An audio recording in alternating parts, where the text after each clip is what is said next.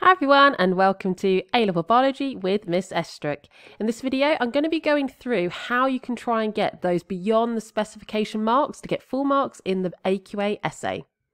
So I do actually have a full video on my top tips for how to answer the essay in general. So if you haven't seen that yet, then click up here and watch that first. What I'm going to be focusing on in this video is just this top box of the mark scheme. So how you can make sure you get into the top box and also how to get those 24 or 25 marks. So let's just have a look at that box in more detail. So to get full marks, you have to have achieved everything in this box, not just include beyond the spec information. So to get the full marks, you have to have a holistic answer.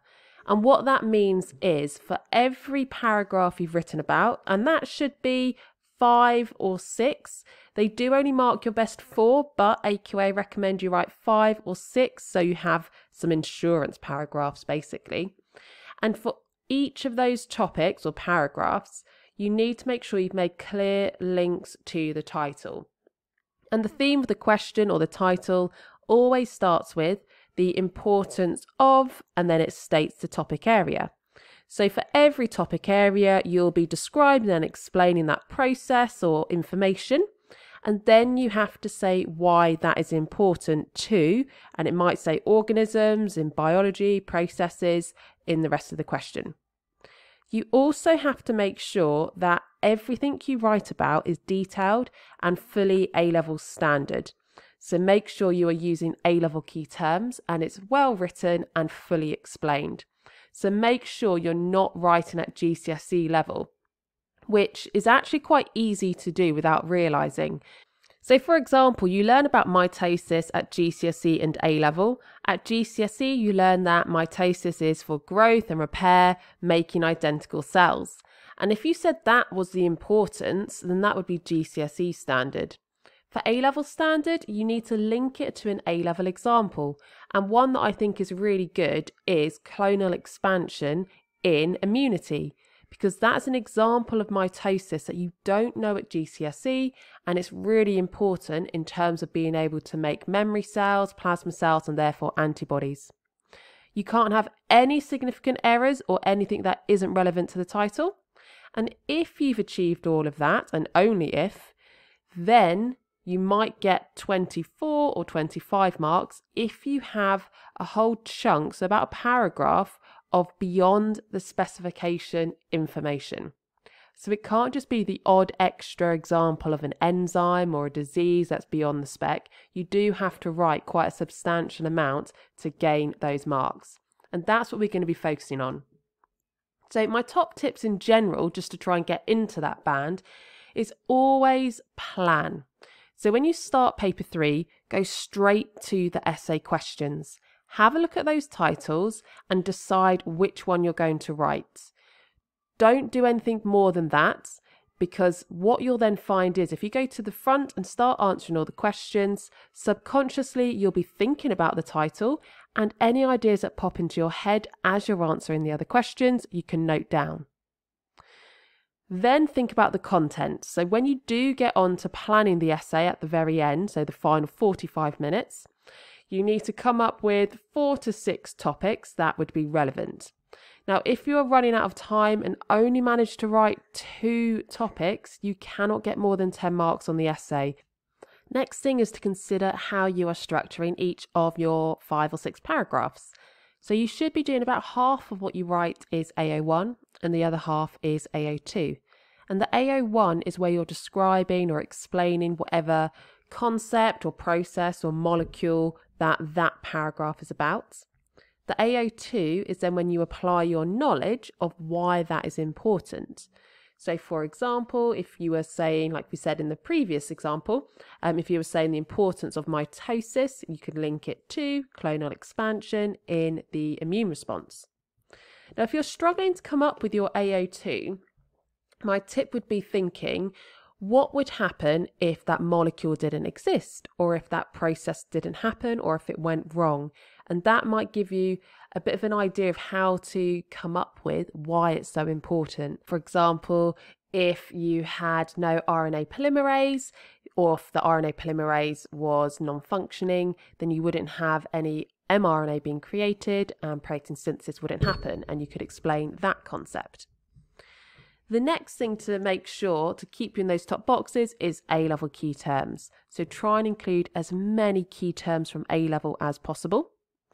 Check your essay for mistakes. Now, you might run out of time for this bit. If you have time, it's really important to check for mistakes to get you in that top box. And finally, save yourself time. You do not write an introduction or conclusion for this essay. They write this in the examiner's feedback every year that you don't need it and you waste your time doing it because it won't get marked. So do not write an introduction or a conclusion. So then when we come to planning the essay, this would be more what you do for revision when you have more time, just to get used to structuring the essay. You could do something like this. So how does the topic link to the title? Write that here. Then list all of the key terms, key facts that are A-level standard that you want to include in A01, the first half of the paragraph. Then the application of this knowledge section. Here is where you'd come up with your example of why it's important. And then if you can think of an example of beyond the spec, you would write it here. Now, you wouldn't necessarily do it in this much detail in the actual exam because of the time limitation. However, when you are practicing, this would be really useful as a way to lay out your plan for each of the 5 to 6 paragraphs to help you learn to structure, and it's really good revision of the skills and the content. So the final thing then, how to get that beyond the spec 1 or 2 marks. And it has to be, as I said, a whole paragraph. It can't just be a few extra names thrown in. So my top tips for what to learn to try and get to this is look at some of the old specification topics. So before the spec in 2015, have a look at the old spec because some things were taken off. And that means they'll be in old textbooks that you can learn at the correct level of detail. So cholera, emphysema, different coronary heart diseases are some good examples.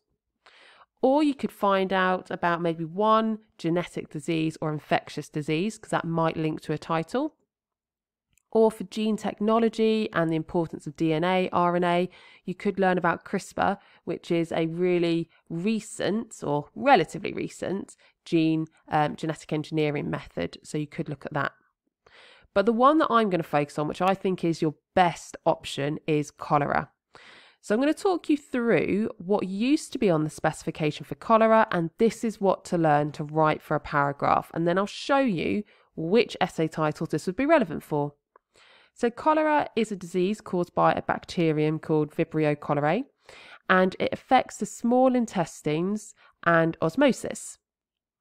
Now, the way it does this is the bacteria releases a toxin which binds to the chloride protein channels on the cell surface membrane of epithelial cells in the small intestines, which we can see over here. When that toxin binds, it causes those protein channels to remain permanently open. And as a result, chloride ions move from within the epithelial cell into the lumen.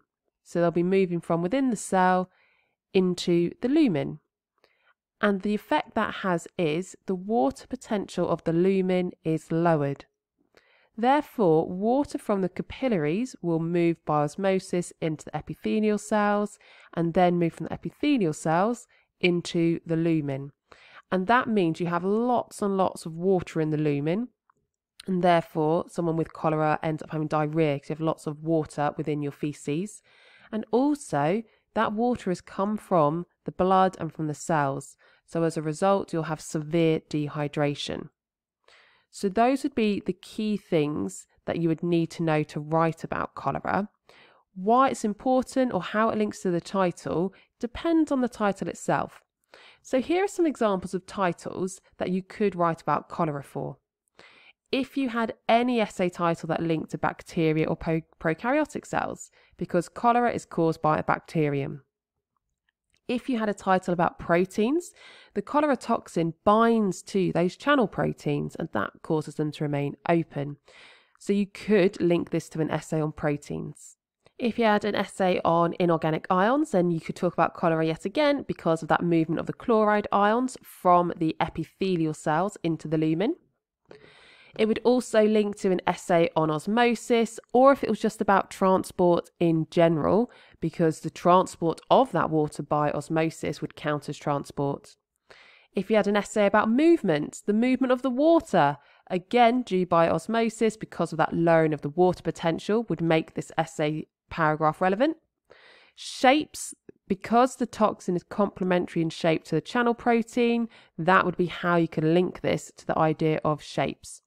And lastly, if you had one about biological molecules, this is looking at the role of inorganic ions, so chloride ion, which is a biological molecule, or you could have it with the focus being water as well. So this is why I say if you want to try and get those 24, 25 marks, and you know your essay writing is already ticking off all the other parts in that mark scheme, this would be what I would recommend you learn. Learn about cholera, because there's so many different essay titles that you could link cholera to just by slightly changing the emphasis of how you write it. So that would be my top recommendation of how to get those full marks on the essay with the beyond the spec information. I hope you found it helpful today. If you have, please give this video a thumbs up.